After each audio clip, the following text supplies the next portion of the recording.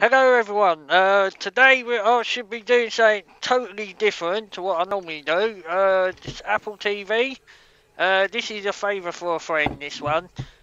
Basically, he wants to turn it into a Kodi box and jailbreak it or something, and he needs a bit more memory because unfortunately these boxes only come maximum 64 gigabit. So I said I'd try and upgrade it to a 256 gigabit. I'm not sure if it's even possible. Never done this before.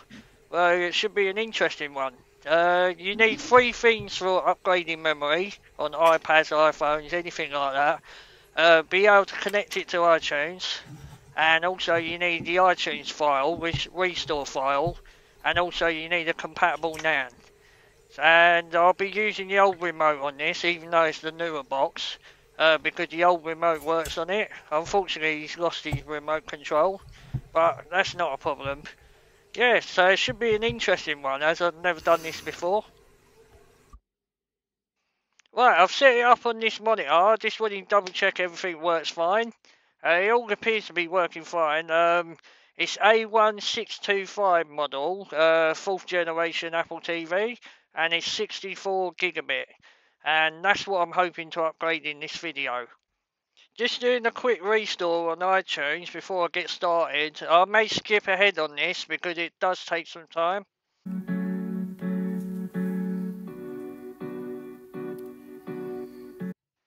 Right, I think we're ready to start now. Unfortunately, I was unable to start yesterday. Unfortunately, this is now the next day, but I'm going to take off from where I left off yesterday. I'm going to start by taking it apart.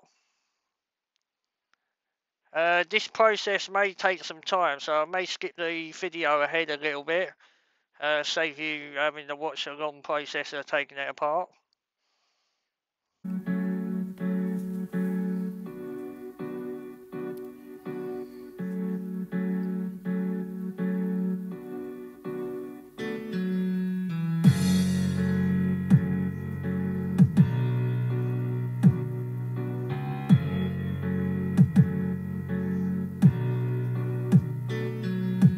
Right, I've loosened all the clips around the outside. There's like little clips holding this case on.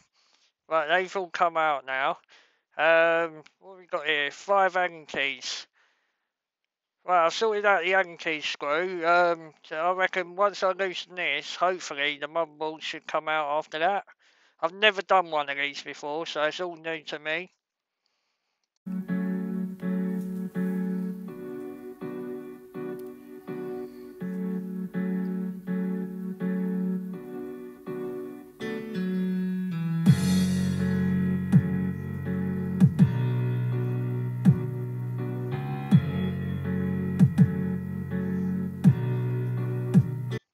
Right, I finally got the lid off.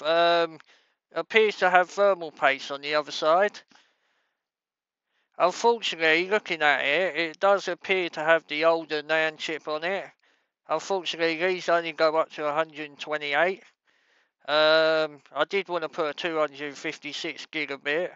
I'll know more when I get out. I've got 2 more screws to do.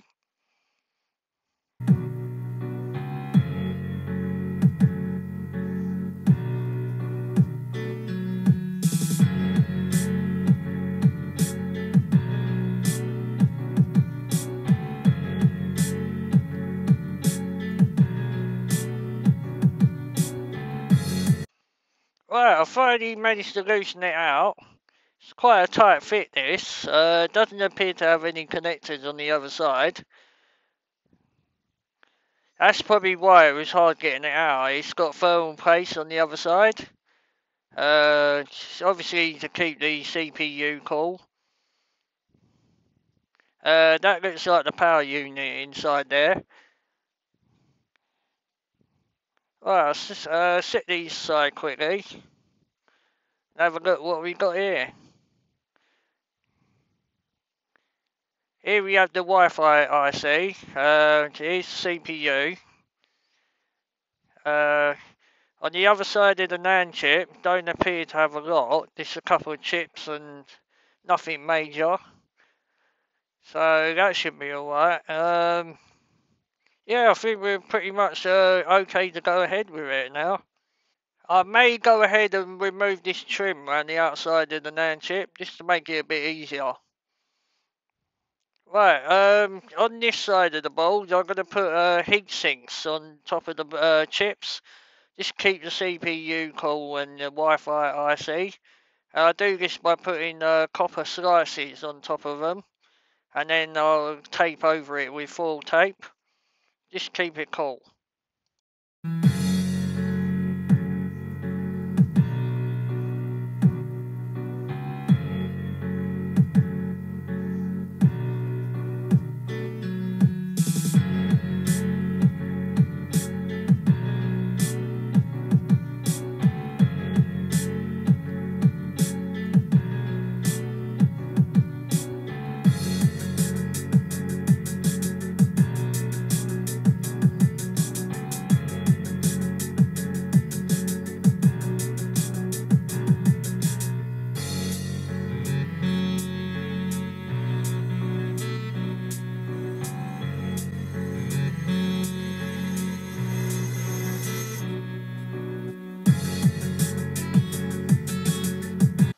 I'm just going to up the temperature a little bit because it does seem to be absorbing heat quite easily. I think this is because it's a lot thicker board.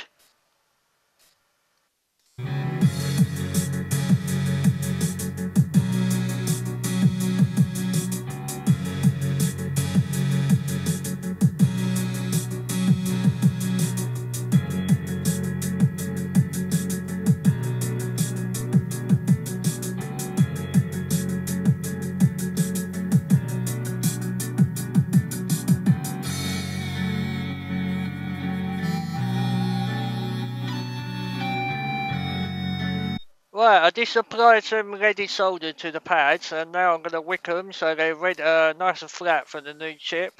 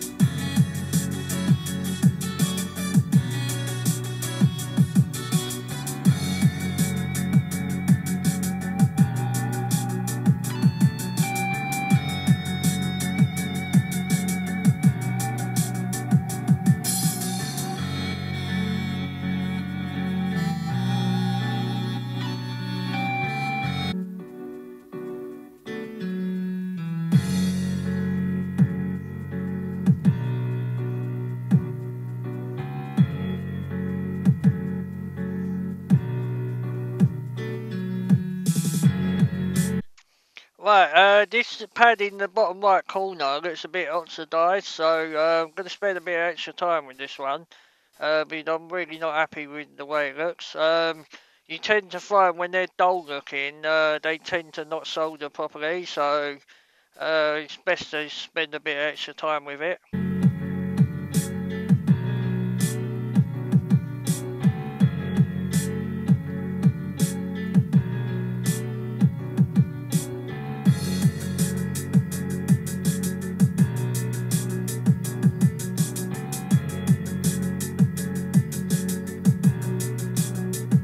Right, I think that's done now. Right, I'm using the old Navi Pro programmer because it is an older NAND chip. You tend to find that this is a better programmer for the older NAND chips than the newer programmers. Not sure why that is, to be honest with you. Unfortunately, it is the old NAND chip, so we can only go up to 128 gigabit. It's still double what was in there, so it's not all bad news, but I was hoping to upgrade it to 256. I'm just making a couple of backups now, and then I'll go ahead and program it.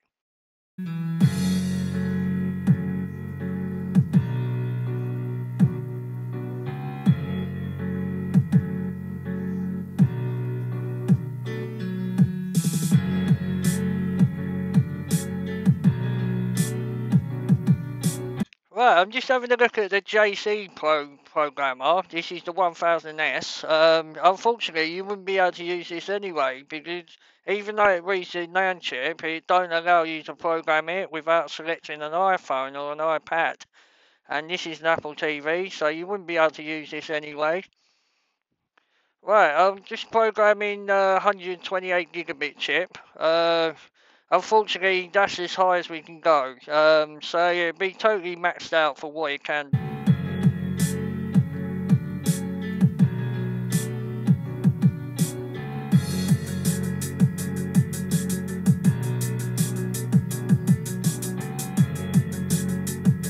As you can see on this 128 gigabit chip I used, one of the traces are exposed, so I'm just double checking everything's fine. It does appear to be.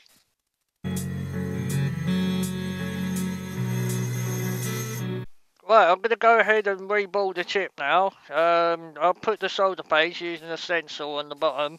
And yeah, we can go ahead. This is the chip quick solder paste. Highly recommended solder paste. Best, well, it's what I use anyway.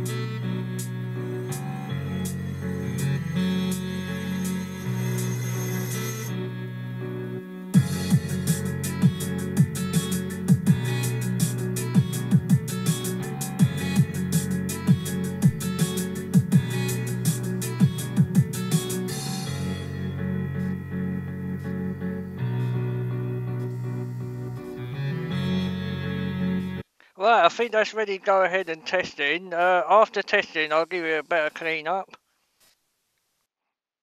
Right, let's get it all connected up. I'll only put it in loosely for now, just for testing purposes.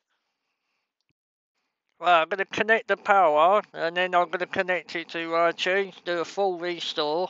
This will acknowledge the new NAND chip, hopefully, fingers crossed. And yeah, go from there.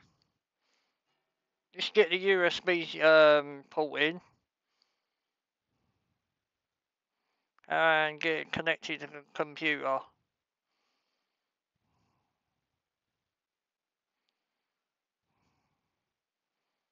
For some reason it's not coming up yet. The light's not on it either.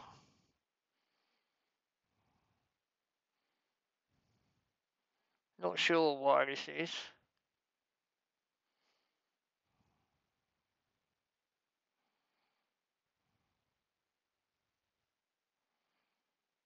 Try it again.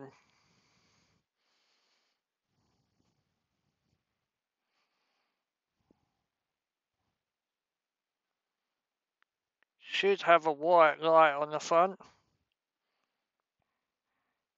When I powered it up earlier, I had a light on the front.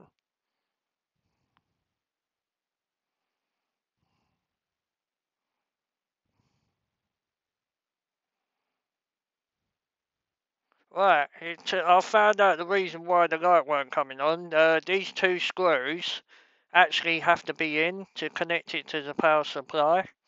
So yeah, my own silly fault. I didn't check that. As you can see, the white light's now on it. I'll show you in a minute. Yeah, it's flashing there. So yeah, I'll go ahead and connect it to iTunes now. I believe the white light flashes when it's in recovery modes. So as you see the flashing light, I assume it's in recovery mode. Because earlier it was solid white. Right, I've got it connected to iTunes now and I'm restoring it. And as you can see, it's still flashing white. and I've got it connected up here. I might fast forward this a little bit because it does take some time to restore, so save you watching it.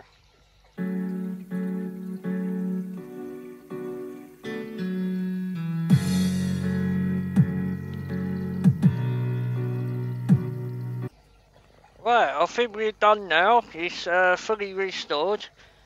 It's come up like that, so I'm going to go ahead and connect it to a monitor now. Right, I have it set up. It's all powered on fine. This is the moment of truth. Will it activate? Because sometimes it don't activate if you don't have the data programmed properly.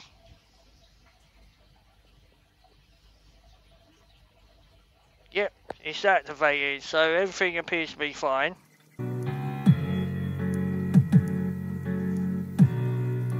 Right, I've gone through the steps. I'll set it up without an iCloud. And there we have it. It's all set up. It appears to be firing up absolutely fine. Solid white light on the front. And I've still got to put these 5 screws in. I haven't put them in yet, because I'm still testing it. But it all appears to be fine. If you look up here, wait for the reveal. Dun dun dun. 128 gigabit, 4th generation. So it's totally maxed out now. Unfortunately, you could only go up to 128 on this model. Shame. On the new ones, you can go up to about 500.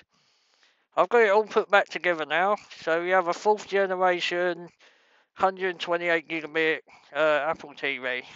If you like the video, give us a thumbs up. If you want to see more, please subscribe. Thanks so much for watching.